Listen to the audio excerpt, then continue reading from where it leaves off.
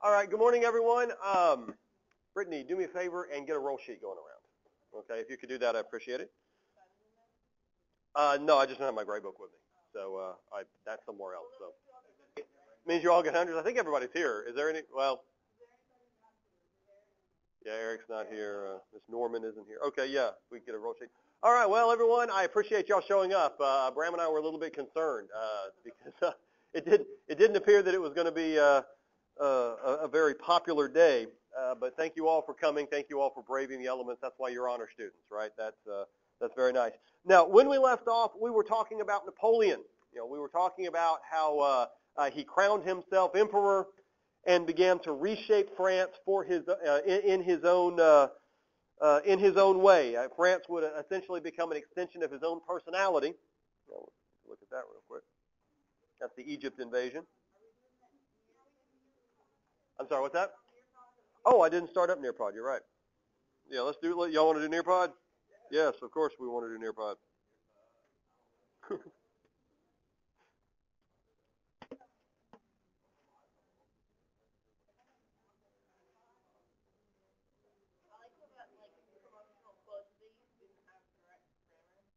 Yeah. Oh, hang on.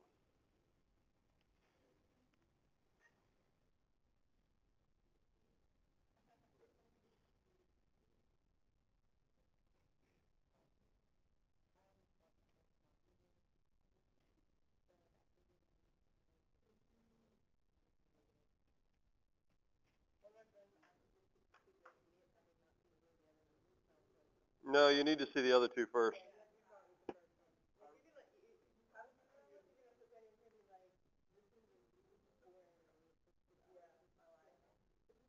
Yeah, Mockingjay was really boring, wasn't it? Isn't that?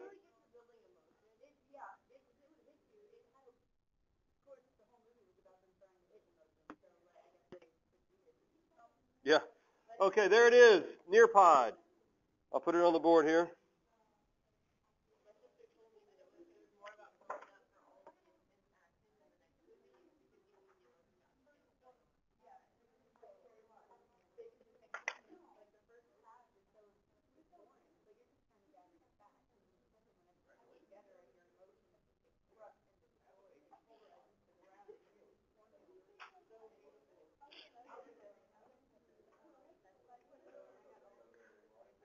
All right, all right. So speaking of building up emotions for excitement, we've got an awful lot going on with this. So let's go here. We mentioned earlier, as an administrator, Napoleon is going to just sort of reshape France to his liking. We know that obviously there's more to it. We showed the pictures of him. We've of course already seen all of these pictures. Napoleon, although not a particularly religious person, he did understand the role that the church plays, and so he did support the church in the sense that he allowed the church to operate, and he was, of course, officially a member of the church, but he did not give the church its property back. He did not give the church its property back, and everybody understood, definitely the church, who was really in charge. Who was really in charge. He had divided France into logical administrative districts.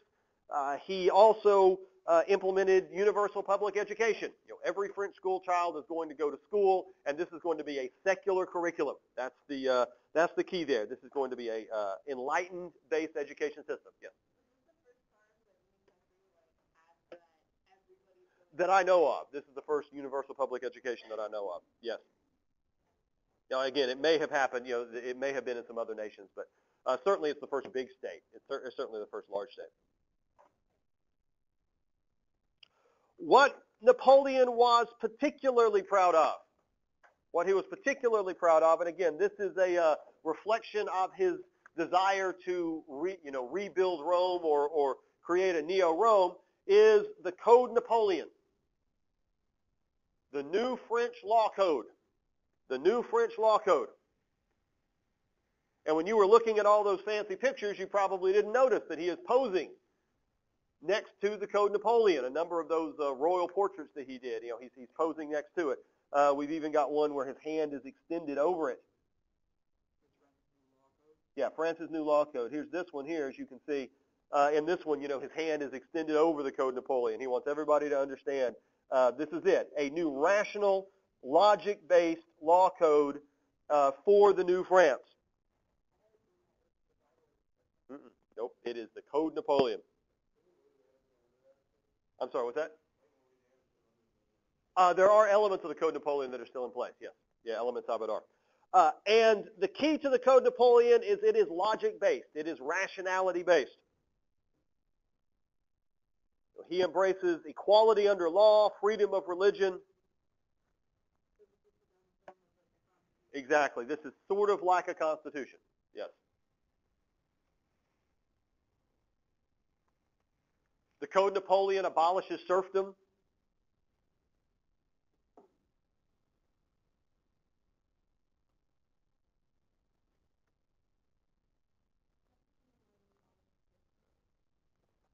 Not officially. Not officially.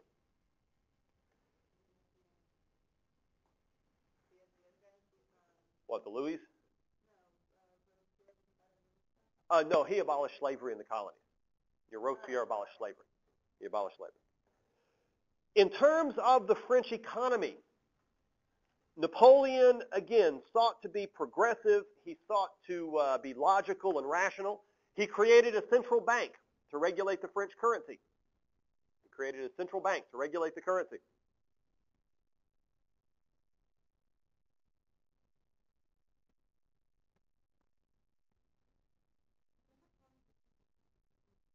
Counterfeiting was a big deal back in this era, not just in France, but everywhere. Anytime paper money was used to represent gold or silver, yes, counterfeiting was definitely there. And a lot of my studies, like in the United States, you find a lot of issues regarding counterfeiting. Yes, he created a French national bank, a central bank. He also put a lot of money into infrastructure. Whoa, where'd that go? What's that all about? There we go. Yeah, apparently so. Oh, right. I had to reset my settings. So he created a he put a lot of money into infrastructure. Roads, bridges, canals, ports, exactly. Okay, somebody tell me where General auto lock. There we go. Auto lock never. Okay. He put a lot of money into roads and infrastructure. Not this again. Yeah, I probably ought to.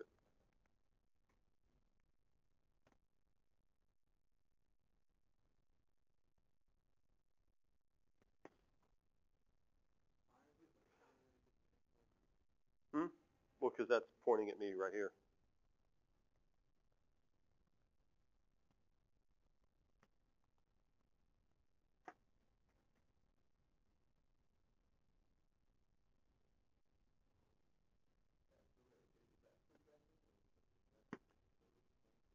I'm sorry?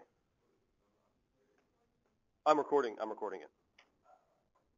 That's a video. All right, we've got a new ID. I know, it's awful.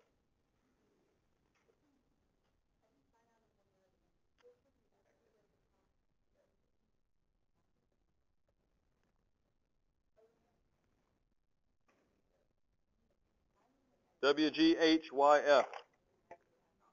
Boy, today we are experiencing all kinds of technical fun. We'll get going. Why?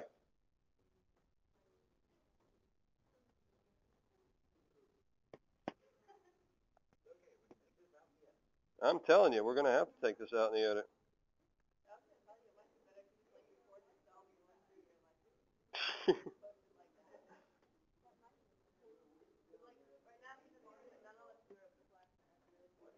You interrupt the class all the time, but that's all right. I like interrupting the class.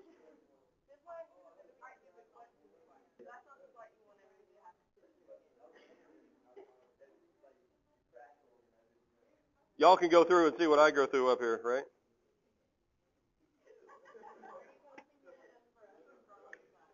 Well, I mean, this is, I guess anybody that wants to watch it, it's going to be on YouTube. But this is really for you more than anyone else.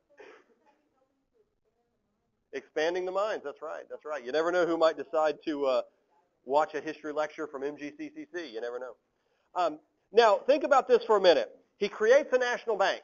Who are the kind of people that like the idea of a centralized currency and a modern banking system? What kind of people would say, yeah, that's middle classes, exactly. He also encourages promotion and success based on talent rather than based on who you know or heredity or things of that nature. Again, middle class like that. You know, if you want a job in the government, it's not about being a nobleman or who you know. You're going to have to prove your talent. Who likes the roads and the bridges and the infrastructure like that? Merchants do, right? Middle class does. Also, the Army. The Army loves this, exactly. And, of course, workers, right? The poor, the laborers. As we said, the ditch diggers need ditches to dig. And so the urban poor like this, too. This is all happy.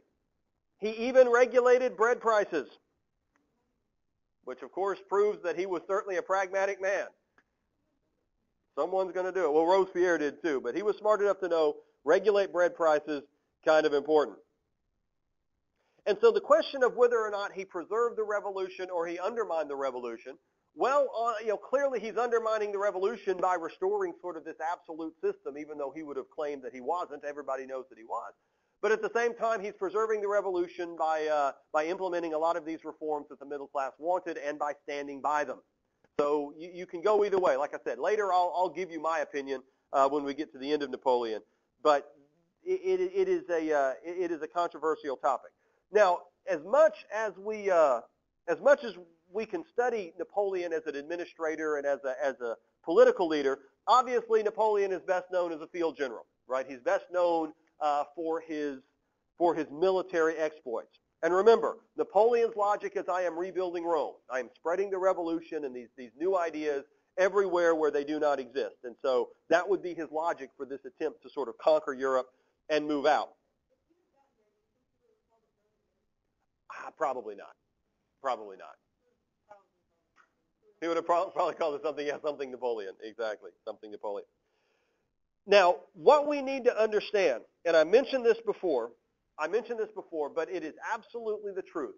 Napoleon was a brilliant military commander. By the time he became emperor, he was already very experienced. You know, he had been involved in a lot of military campaigns before he ever even became emperor. And his ability to understand how to win a battle was simply unparalleled. It was simply unparalleled. Napoleon's. His ability to command an army and understand a battlefield. Oh yes, he never gets the Navy right. He never gets the Navy right. But on the battlefield, you do not want to go against him. It is just that simple. And I'm not going to get into the details behind his tactics, but just understand that. Of course, he would make sure that the French army was the best trained, the best equipped. You know, man for man, he would ensure that these were the best soldiers in Europe.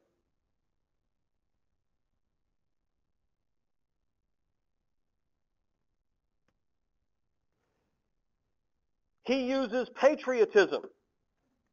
You know, this idea that we are fighting for the glory of France, we are fighting for the revolution. You know, he uses those tools to motivate his soldiers, and it works. They love him. You know, he is being compared to Caesar. He is being compared to Alexander the Great, and of course, the one very important comparison is those soldiers would, fight anywhere. You know, his soldiers were incredibly loyal, and the fact that he won was a big reason.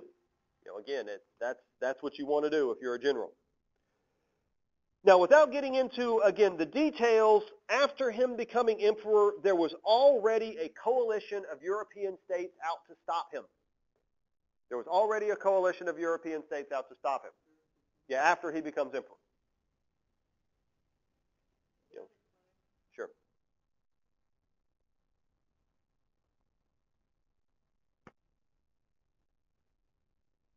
Yes.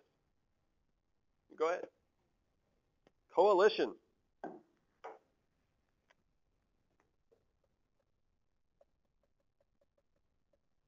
Coalition. Now, we already know what the British think of him, right? You know, he had attempted to take Egypt. Well, yeah, but for the most part. You know, we already know what the British think. But naturally, the Austrians, the Prussians, they don't like him either. He's saying, I am going to spread the revolution. Well, naturally, not good. Not good if you are the leaders of these Eastern European states. By the time of him becoming emperor, France already occupies parts of Italy. By the time he becomes emperor.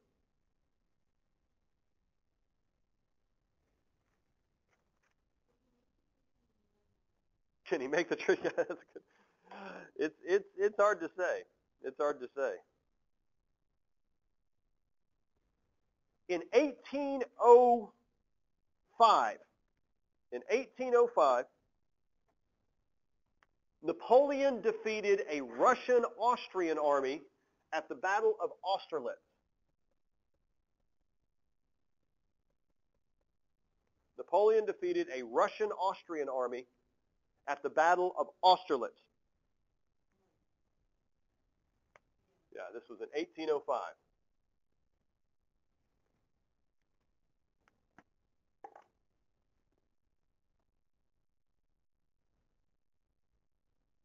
Now, Napoleon was outnumbered at this battle.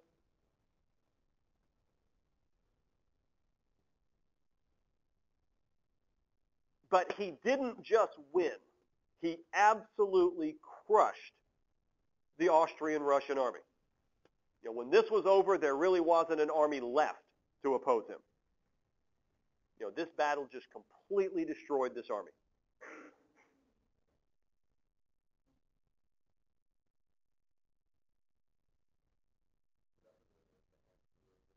Well, that's Austerlitz. Well, that's not why Austerlitz is called that, but it was in Austria. It was in Austria. The battle actually took place in Austria. And so Austria was, of course, humiliated. Yes. Among other things. Among other things. Actually, what he did was divide and conquer. He went around him and divided him. After Austerlitz, he defeated the Russians in a series of battles.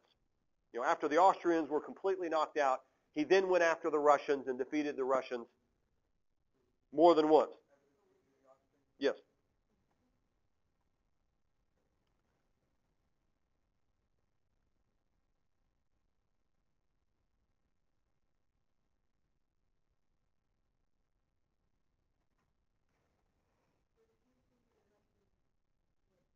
In Eastern Europe, not in Russia. He hadn't invaded Russia yet.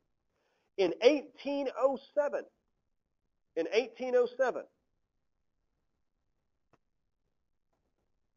Napoleon defeated the Prussians. Napoleon defeated the Prussians. Yes. Now this is Prussia with a P. And again, this was actually a pretty nasty campaign. There's a number of battles that went along with this. The Prussians put up a really, really big fight. But again, Napoleon was just better. His army was better, and he outsmarted them, and he beat them. It's that simple. No, Prussia. This is Prussia. This is North Germany. And the Prussians. Yes, this is all in Eastern Europe. Now, the Russians actually supported the Prussians during this campaign. The Tsar supports the Austrians, then he turns around and he supports the Prussians. In both cases, it's over. I mean, Napoleon's army just wins. They whip them bad. And so after Prussia was defeated, Napoleon set out to simply redraw Europe. His goal was not just to defeat these armies, but he simply redrew Europe to his own liking. You're not texting, are you? Okay, all right, just making sure.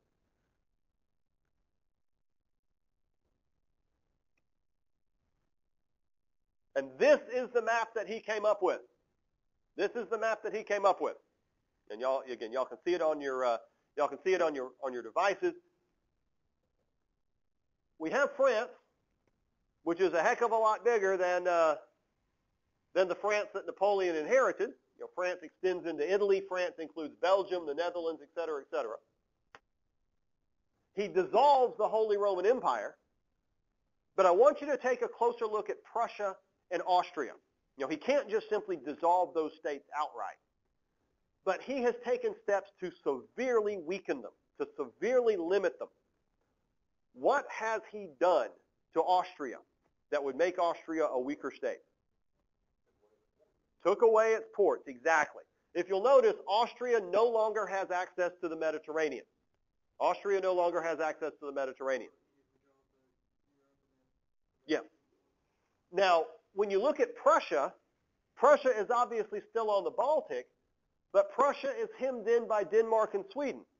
So if you can control where the waterways around Denmark and Sweden, you have now locked Prussia out of the Atlantic. And so you have severely limited Prussia and Austria's access to the sea. You have severely limited Prussia and Austria's access to the sea. Well, and to a certain extent, but he understands that this is a source of strength for these states, and so he's controlling that. Yeah, exactly. Well, yes, Russia's supporting him.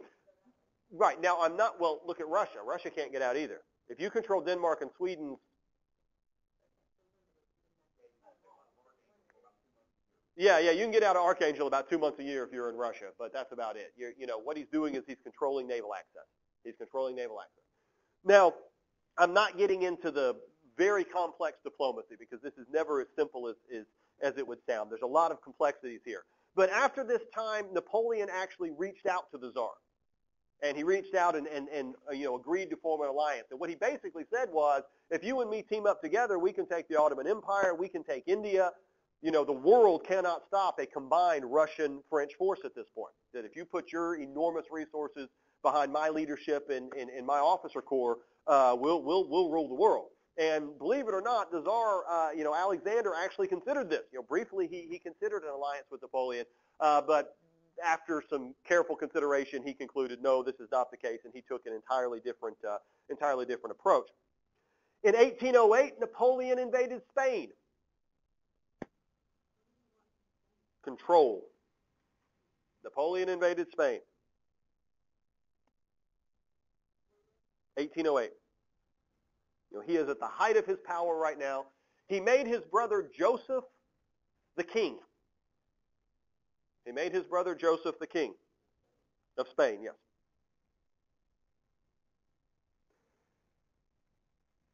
And he also started creating noble titles for other relatives.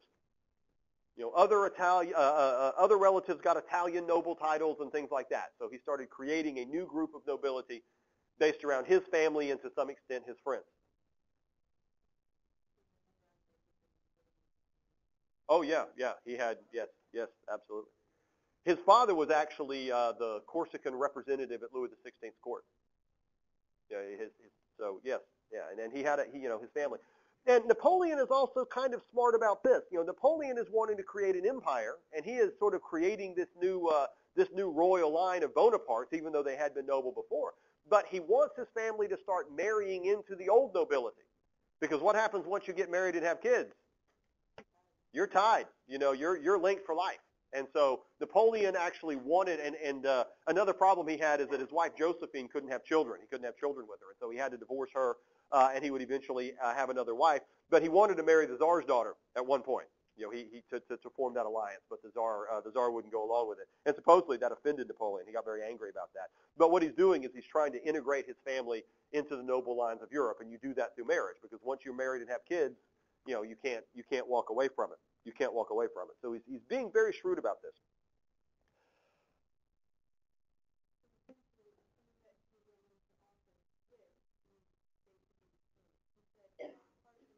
Yeah, and now he's exactly. So, did he preserve the revolution or did he undermine it? Exactly.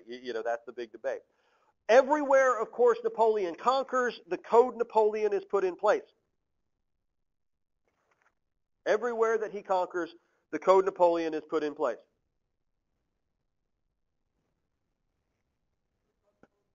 The Code Napoleon.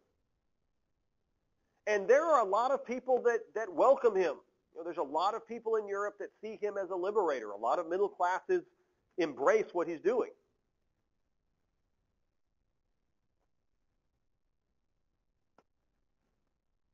A number of German states formed alliances with him. He made a lot of friends. A lot of states are forced into alliances with him. They don't necessarily like him, but they're smart enough to know which way the wind is blowing.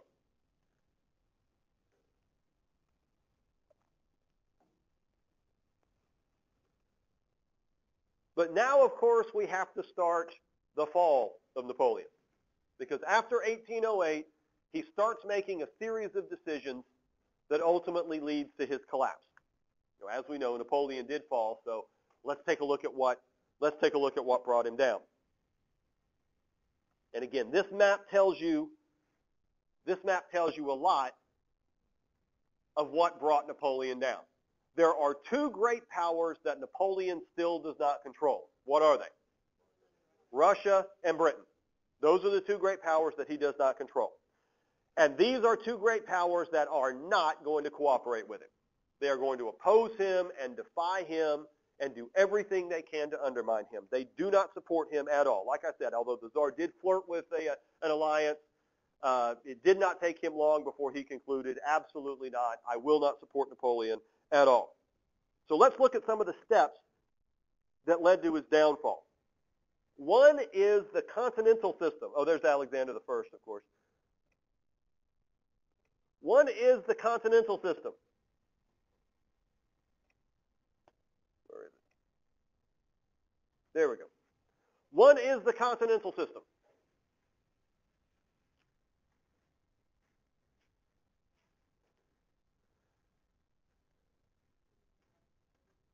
Yeah, it's a trade code. In order to weaken Britain, Napoleon issued a blockade of Europe against British goods across the entire continent. Yeah, this is the continental system. That's the line. Those are the ports that are blocked. Effectively making every port off limits to British trade.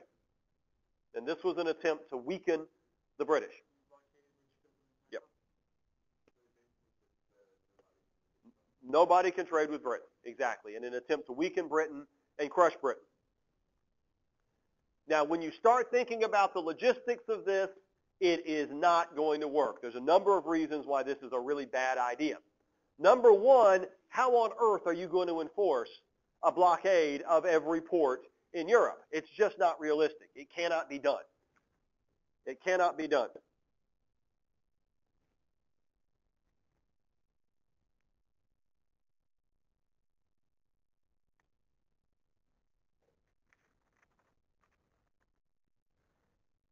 And to make it even more unrealistic, in 1805, the French Navy had been obliterated at the Battle of Trafalgar.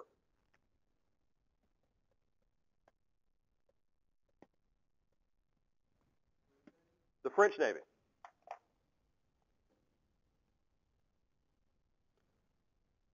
The French Navy had been obliterated at the Battle of Trafalgar.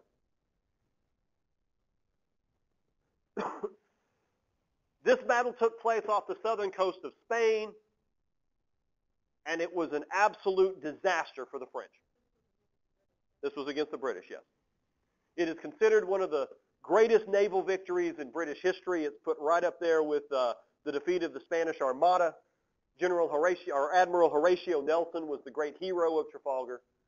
He was killed during the battle, but what it did was it put the French Navy back years. It put the French Navy back years. Like I said, Napoleon does not understand naval affairs very well. Issuing a blockade of all of Europe without the ships to do it is not realistic. But on another level, yes.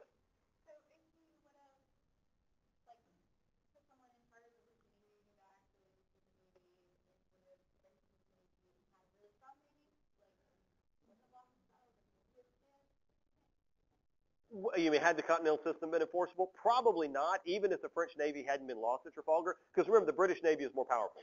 The British Navy is going to do whatever it wants to do. There is no state that can oppose the British Navy at this time. So it was unrealistic. Not to mention the fact that the British are going to find all kinds of ways to get around this blockade. They don't have to use military strength to get around a naval embargo. They can come up with all kinds of sneaky ways to get goods into Europe. Oh yeah, absolutely, and that's exactly what I was about to get to. Who are the people in Europe that do not like the idea of an embargo against the British? The middle classes, exactly. The very people Napoleon claims to be helping are being hurt with this idea. So it makes him kind of unpopular among the very people that he is claiming to be a representative of. So the Continental System was just a bad idea. It did not weaken Britain in any substantial way, but it did make him less popular. And to a large extent, it hurt the economy of Europe far more than it hurt the economy of Britain. And I guess I didn't zoom in on this. This is a great well, the middle class don't like this.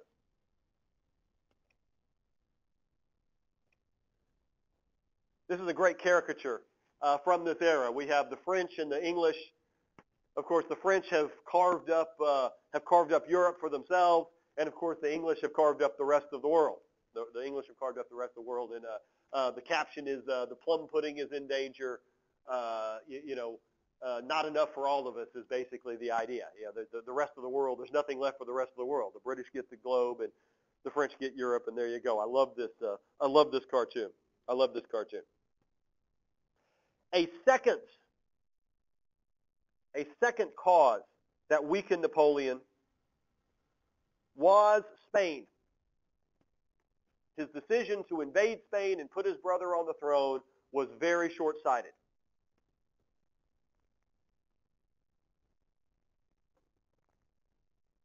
It was very short-sighted. The Spanish people did not support this. The Spanish people did not support this.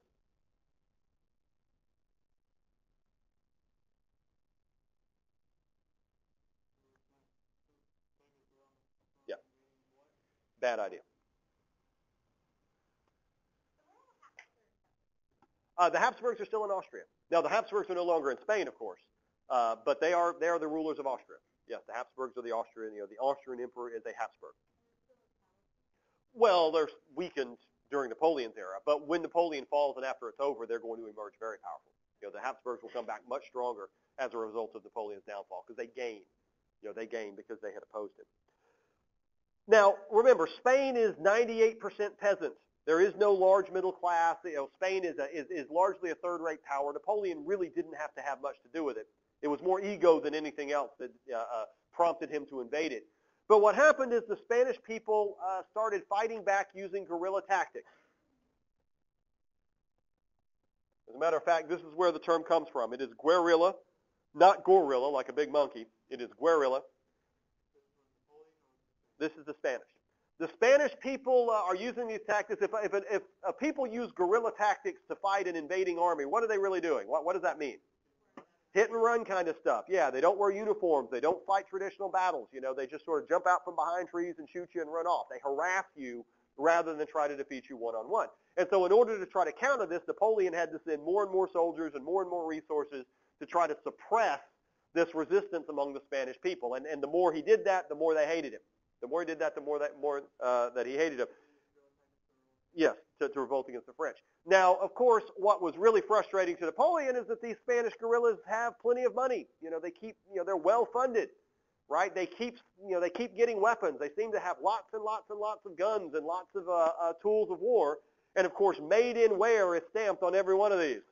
Made in England, exactly. The English are just happy to supply these Spanish guerrillas with everything they can to try and harass the French troops. And so this would become not just a big problem in Spain and a big thorn for Napoleon, but this is unpopular among the French people because the French people understand that this is stupid. Why are we doing this? Why are we trying to maintain control over a nation that we have no business being in? Nothing in Spain that they particularly wanted, exactly. Nothing that was really mission critical for Napoleon. I would think that behind the scenes they probably were. I've never researched that. That's actually a topic that would be well worth researching if it's never been looked into. But finally, of course, Napoleon's downfall came from his own military blunder. A very, very big one. I'm sorry? He invaded Russia, exactly. Let's get back to this one. Yeah, this is number 3.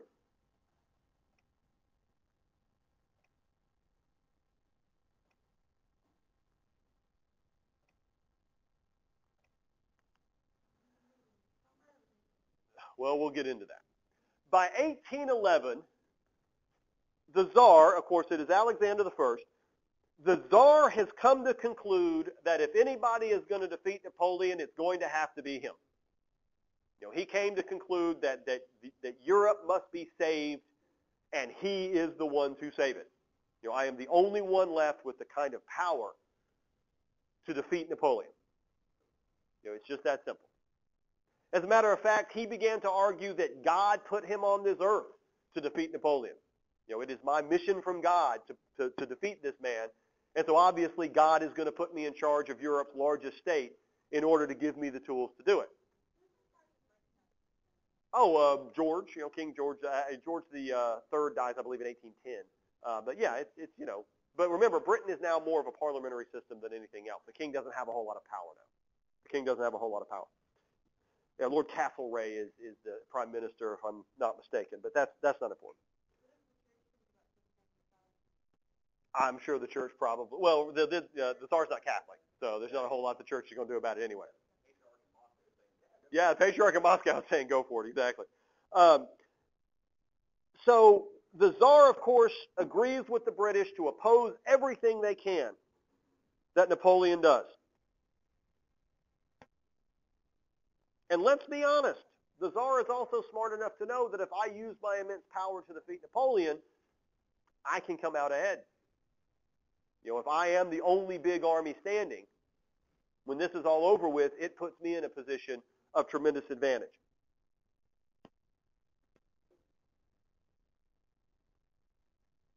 In June of 1812, Napoleon decided to take care of the Tsar once and for all.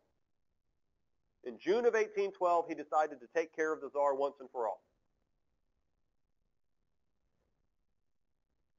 And of course, if you're going to invade Russia, you're going to need a big army.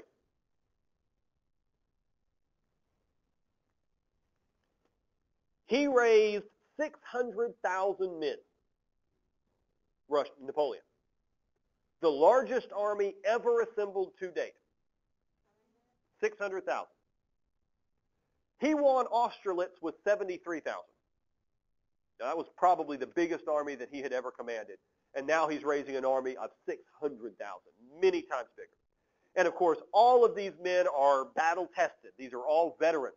These are all veterans of previous campaign, the very best equipment, the very best of everything.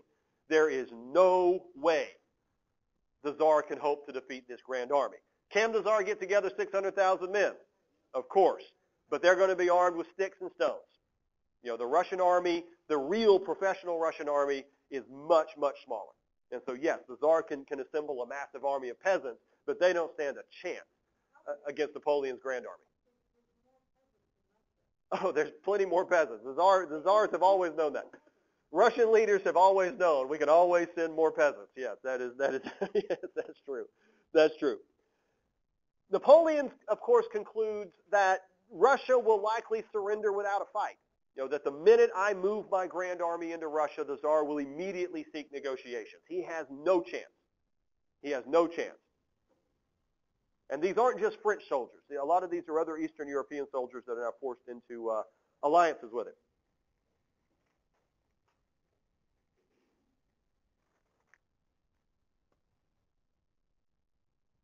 And on that, let's figure out what happens on our return. So a week from Monday, we'll finish this up, and we'll have the exam on Wednesday, okay?